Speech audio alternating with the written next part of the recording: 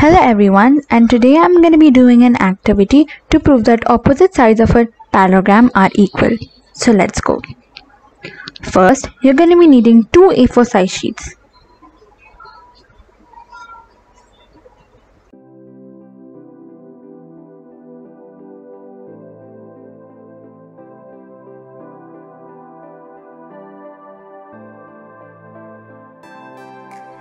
Now that you have two of your A4 size sheets, take one of your A4 size sheets and draw a parallelogram on it. And then after you draw the parallelogram, cut it out. If you don't know how to draw a parallelogram, here's a little picture on how to draw a parallelogram.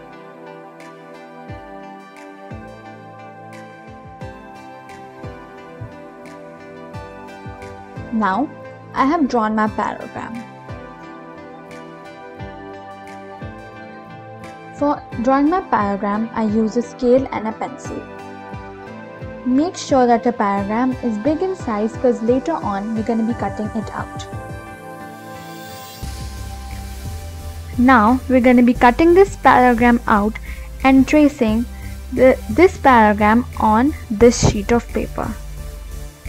So let's cut this parallelogram out.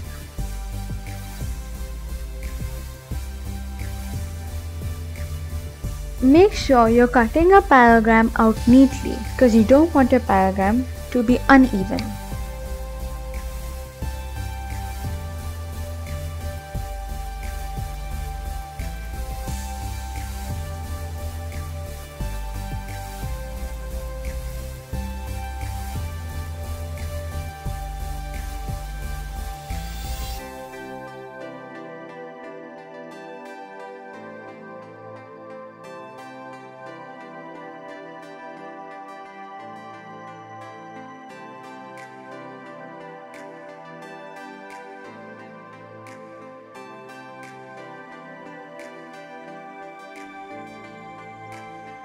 Now I'm done with my first parallelogram. So now I'm going to be tracing the first parallelogram onto the second sheet of paper. I'm going to be taking a pencil and tracing around the perimeter of the first parallelogram like so.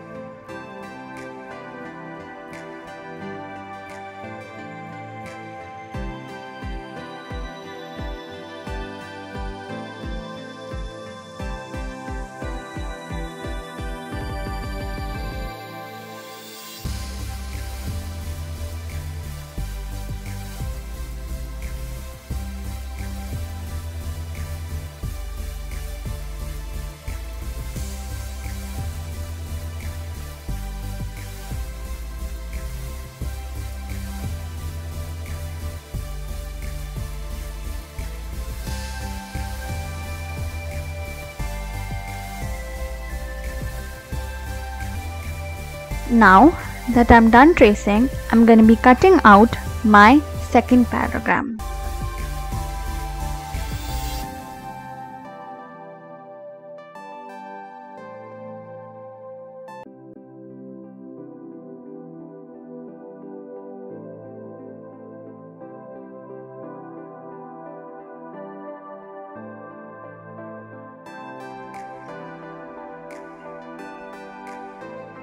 So now I'm done with my second parallelogram. Now I'll be having two sets of parallelograms.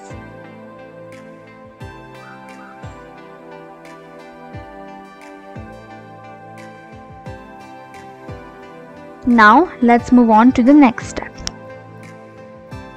So now one of the most important things when you're drawing any quadrilaterals, any specific quadrilaterals, one of the most important things is to name the quadrilateral or any figure. So now we're going to be naming the figures.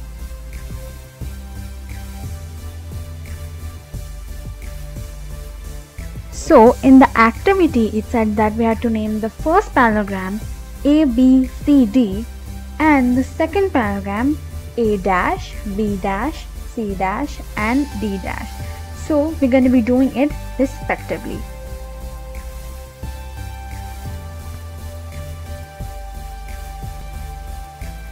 So for giving it a much finer and neater look, I'm going to be using a permanent or we can also call it a CD marker. So now let's name all the sides: A, B, C and D.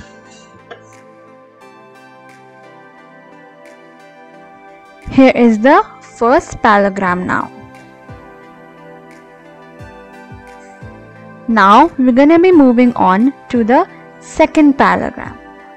Now this parallelogram is supposed to be named as A dash, B dash, C dash and D dash. So first A dash, second B dash, third C dash and fourth D dash.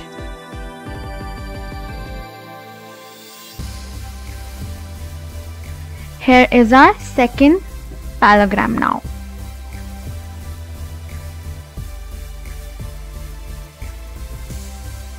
So now the next step in the activity is to draw diagonals. Now I'm going to be using, you can use a pencil and a scale, but later on in the video I'm going to be using a CD marker also.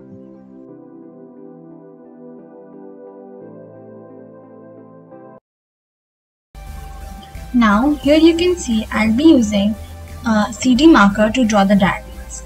I have already drawn the first diagonal and now let's draw the second diagonal.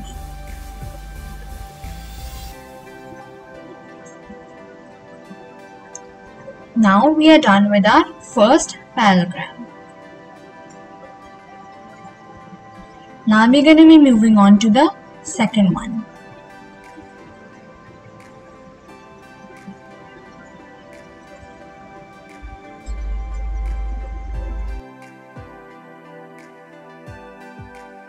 And again, one of the most important things is to name the midpoint. So over here, I'm going to name the midpoint O dash. And now we are complete with our first parallelogram. Now we're going to be moving on to our second parallelogram, which is the A, B, C and D. Now for this one also we're going to be drawing diagonals from both the sides.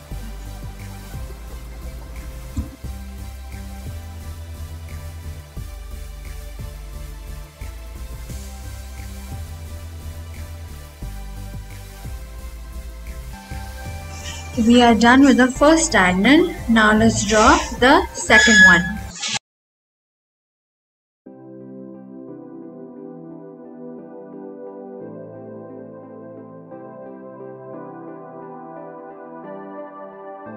Now we are done with our second parallelogram also.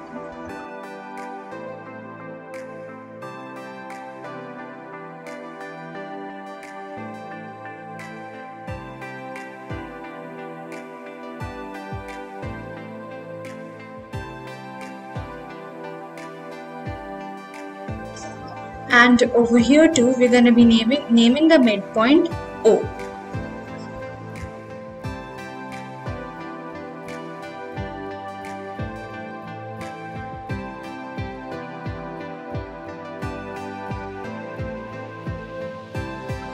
So now the next step of the activity will be that we're going to be taking a sharp pin, or you can also call it a needle, and we're going to be poking it through the center point, which is going to be O and O dash. Make sure there's adult supervision for kids.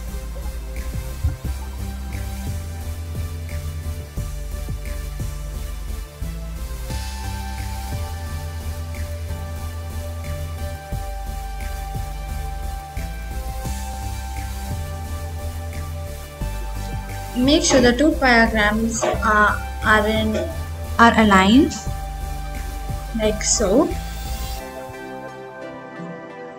So now we're going to be taking the needle or the pen and pushing it through both of the sheets of paper.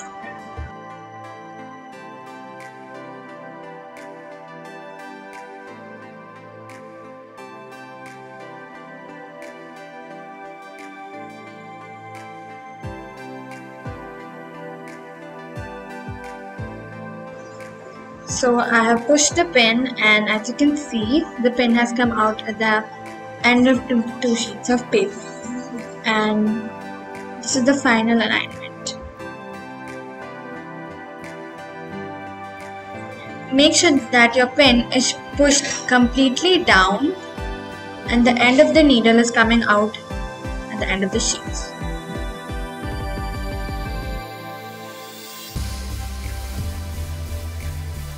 So now I want to talk a little bit about the experiment. So now you can see that A is aligning with A dash, B is aligning with B dash, C is aligning with C dash, and D is aligning with D dash. Now the aim of the experiment was to prove that the opposite sides are equal.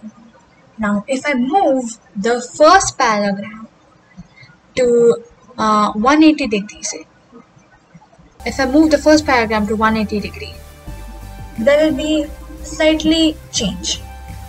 The change will be that the A will now be on C dash.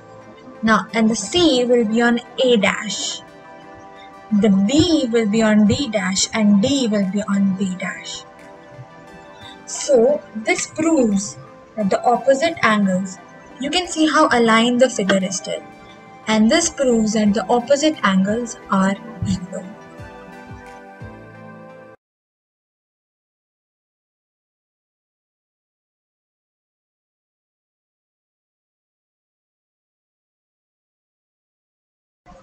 Thank you so much, everyone.